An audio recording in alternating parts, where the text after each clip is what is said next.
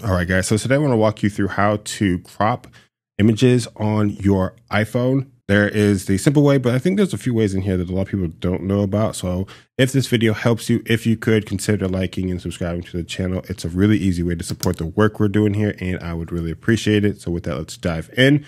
Now, open up any photo that you have on your phone, and down here at the bottom, these are like the filters or settings. Let's open that section and then select the crop at the bottom. Now, this is going to give us your very straightforward, simple cropping. I can change the size of the crop and I can fit the image inside of that crop, right? So to change the crop size, just grab a corner or a side, move it. There it is. Pretty simple there. Now, if we want to make this a little bit better, we can actually hit these squares up top. Now, this is going to open up a bunch of options here below. These are kind of presets for our dimensions of the crop.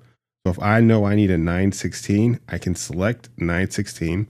It's going to lock these dimensions in this ratio, but I can still move the image around within to fit those constraints. That's 916. Maybe I need a square.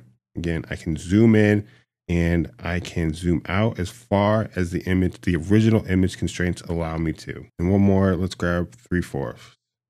So here it is. Now I can zoom in and zoom out. Now inside of the crop, if I need to, I can swap that around, or I can revert the image, which is fun. Now let's say that I don't need a custom size. I don't need 3/4. I need just something random. Just hit that lock sign. There it is. And that is going to remove that selection. And now you're able to kind of do the freeform thing again with the crop. So guys, I hope this helps. Again, like the video, subscribe to the channel. Appreciate you. Have a great day.